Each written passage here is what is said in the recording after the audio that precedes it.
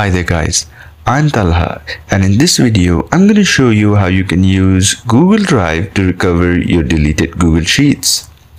Sometimes we delete a Google Sheet and then realize later on that we need to use that sheet again. Or sometimes we may even delete a Google Sheet on accident and need to recover it immediately. Fortunately for us, Google Drive does not delete a Google Sheet permanently. Instead, it transfers it to a Google Drive bin where it stays for up to 30 days from when it was deleted. So, if you're in a similar situation, all you have to do is head over to the docs.google.com page, then head over to this menu, then head over to Drive.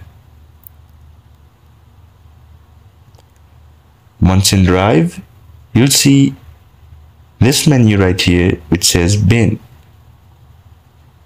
When you go to Bin, there you'll see all the deleted files in the past 30 days. Now, let's go ahead and test this. Here I have a test sheet. Let's go ahead and delete it. Remove. It says move to bin.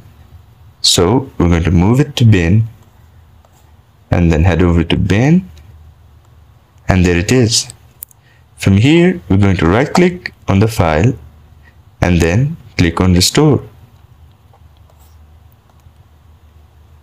and there it is. That's it. That's how you restore a Google Sheet easily using your Google Drive. But I have to remind you again that you have to make sure that the file was not deleted more than 30 days ago.